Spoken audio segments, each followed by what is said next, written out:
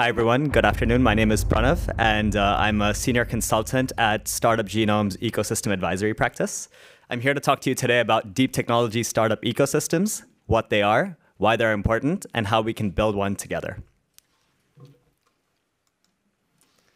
Maybe just to start with, I want to talk a little bit about startup ecosystems and how far they've come in our world today. When we look at startup ecosystems, they're disrupting industry after industry.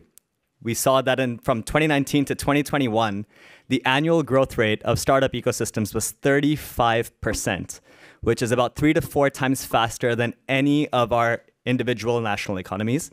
And technology today constitutes of about 6% of all of our total global economy, and that excludes life sciences, which is about another 10%. So we know that startup ecosystems are incredibly important, and we see that within the next 20 years, we predict that startup ecosystems will be the single largest sector of the global economy. So again, incredibly important. So very important to understand how we can build one together. However, we see that startup ecosystems are not democratized in where they create value. So the Silicon Valleys, Londons, Beijings, New Yorks of the world continue to create the maximum share of value that we see from startup ecosystems. And Startup Genome's mission is really to flatten this curve, to break this concentration so that all economies, all ecosystems of all shapes and sizes can contribute their fair share of value into this new economy.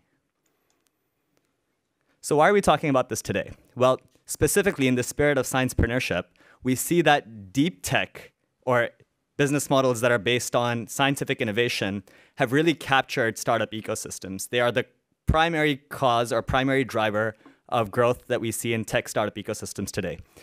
In 2020, we saw that 30% of all deals that took place in the startup ecosystem were in deep tech startups. So we see that they're incredibly important, and they're really creating all of the value that we see. When we zoom in a little bit more, we see that on the x-axis you have here exits, and on the y-axis you have Series A growth. We see that across all of the ends, it's deep tech sectors that are causing this growth, right? So on the y-axis where you have Series A growth, which is a leading indicator to value creation, you see really core scientific subsectors that are performing much better than others. So that's ag tech, that's advanced manufacturing and robotics, clean tech, all of the things that we really need for world impact are really growing in terms of their funding. And on the x-axis where you see exits, the realization of value, we see some deep tech there too.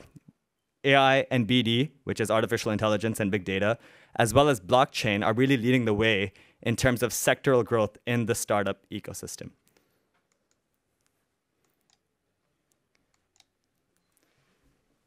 Ecosystems or geographies that specialize specifically in specific subsectors tend to punch above their weight. We already know that deep technology sectors are growing really, really fast.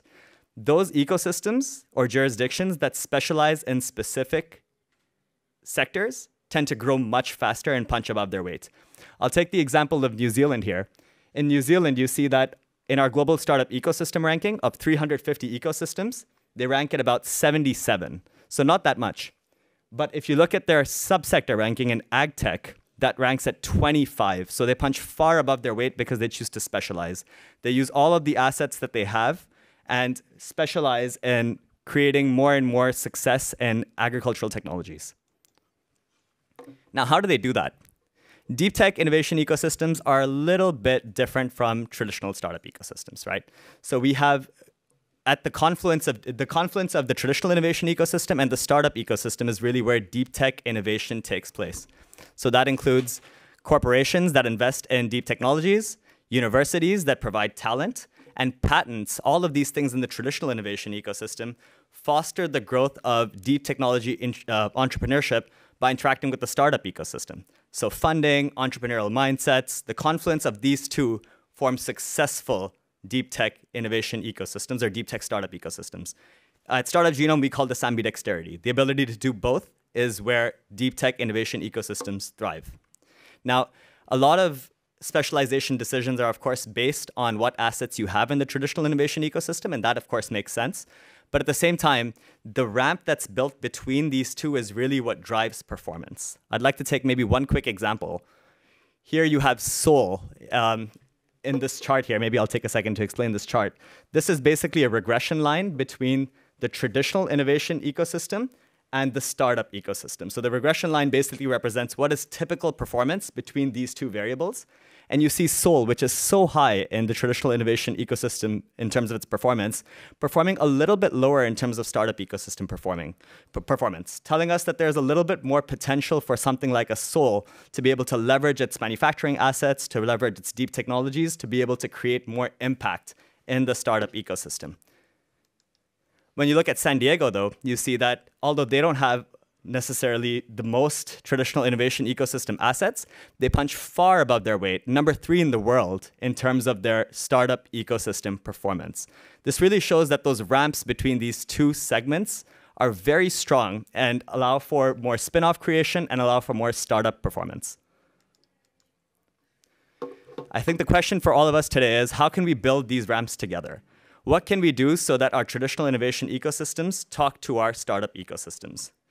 They're not done alone, and it requires a little bit of community building and collaboration between these two ecosystems. Serendipity is not an accident. It is often built through deliberate policy. Can we create collaborative spaces so that these two ecosystems talk to each other?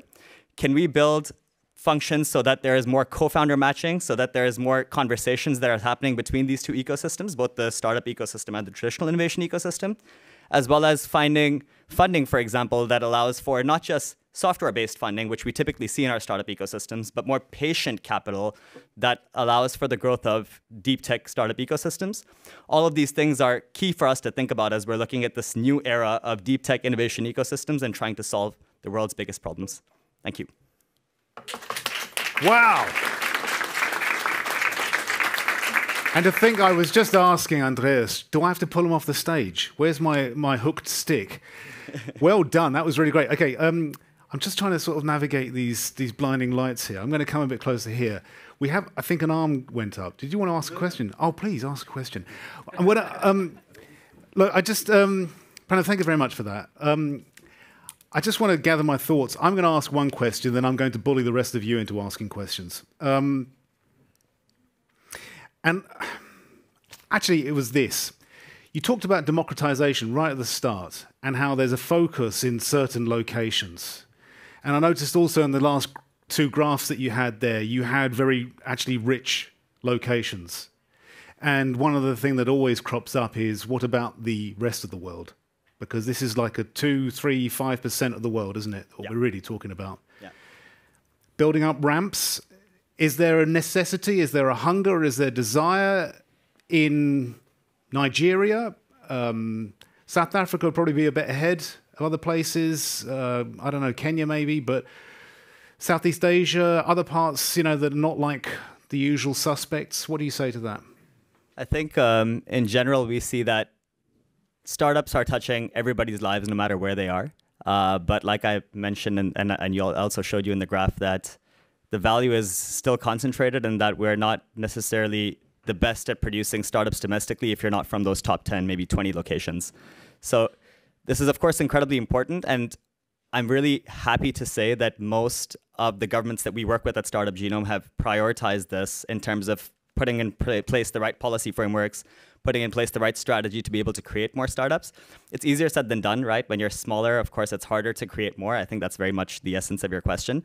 But at the same time, the question to think about is, what are the assets that already exist in your ecosystem that you can leverage? So for example, Frankfurt, again, maybe not the smallest, but not necessarily the most developed startup ecosystem, tends to punch far above its weight in, let's say, fintech. Yeah, that's because it has a lot of assets within the financial technology space that it's able to leverage. And a lot of other ecosystems across the world has these assets that I think are just waiting to be activated into the startup ecosystem.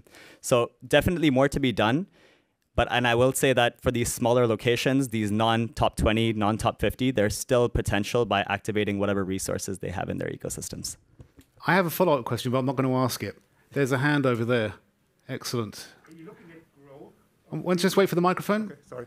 Are you looking at growth of the ecosystems? Because maybe in the top 5, top 10, you might see, I don't know, doubling in whatever time period it is, while some of the others, let's say, 2nd tier, 3rd tier, you might see much bigger growth, or which are maybe rising stars that we don't see yet on these maps? Yeah, really good question. So for more reference, of course, I'd love to share with you the Startup Genome Emerging Rankings list, which talks a little bit about these Tier 2 are challenger economies. So we've seen, for example, Jakarta, Detroit, all of these ecosystems tend to punch far above their weight in terms of how big they are, but in terms of how much value they create, right? Contrasting kind of both of them. These are what we call emerging ecosystems. And what we see these ecosystems doing really well is kind of what I mentioned, right? Looking at how we can activate local resources. So it doesn't have to be necessarily corporations or even some of the innovation assets that I talked about, but even, for example, activating universities so that there's a little bit more connection between the startup ecosystem and the traditional innovation ecosystem. Yeah, so those are some of the faster growing ones that we see. And I think in terms of growth in general, we're looking at an age where a lot more are punching far above their weight based on some of their specializations. Any other questions? We have one up the far. Sorry, I'm going to discriminate against you. Go for it. So I think there's really a trend that entrepreneurs would move to these big centers of startups. So how do you think we could make these other smaller hubs also attractive for aspiring founders or founders? It's a really good question. So when we look at ecosystem evolution, and we've been doing this study for the last 10 years or so, what we've seen is that in the early stages of ecosystem development, there's a lot more resource leakage than resource attraction, right? Basically what you said, we see a lot of budding entrepreneurs leaving for the Silicon Valleys, the Berlins of the world, right? And the number one thing that we see that keeps entrepreneurs together in these more activation phase ecosystems is community. Right? So when there's a stronger community of entrepreneurs, stronger support, we see that they're more tied to the ecosystem they're already in. And they get the feeling that, yes, we can, it's not a Silicon Valley necessarily, but we can make it here. We have the support mechanism, we have the support systems for us to be able to succeed. And it takes a village, right? Or maybe it takes a valley, I guess I like to say, in ecosystem parlance. But at the same time, that means that you need accelerators, incubators, the right policies, peers that are willing to help you out, and a culture that fosters these kind of connections. I think that would be the single most important thing in preventing leakage and then, of course, driving growth. Thank you. We've got one final question up the front here. So was I right in understanding that you don't have an independent gauge of the deep tech entrepreneurship ecosystem, you just have traditional and startup? Because it strikes me that having university labs and tech VC funds is not sufficient to have a deep tech ecosystem, because you need labs for deep tech companies and funds for deep tech companies. So we look at measuring startup ecosystems as a whole, which includes which deep tech ecosystems are a subset in a sense, right? Because they're a subset of the overall startup ecosystem. But at the same time, I completely agree with you that deep tech ecosystems kind of need different ingredients to be built, right? So when we look at deep tech ecosystems, we like to look at them as the confluence of the traditional innovation ecosystem and startup ecosystems, right? Because they leverage all the things you said. They leverage universities, they leverage corporations, they leverage R&D and patents in a way that shallow tech ecosystems don't necessarily do, right? So when we rank specific deep tech ecosystems, and you kind of saw some with Seoul, you saw some with San Diego, we look at things like patents, we look at things like university rankings, right? And we also try to understand corporations that are within those deep tech segments. So for deep tech segments specifically, we try to look at the confluence of these two things. And when I say confluence, within the startup ecosystem, that includes also deep tech VCs, right? So patient capital, because that's the most important thing when it comes to funding for deep tech startups in a way that it's not as important for shallow tech ecosystems, right? So when we're looking at these, deep tech takes a little bit of a different lens because we look at both of these together. Thank you very much. Pranav Arya of Startup Genome, thank you very much for your time and coming.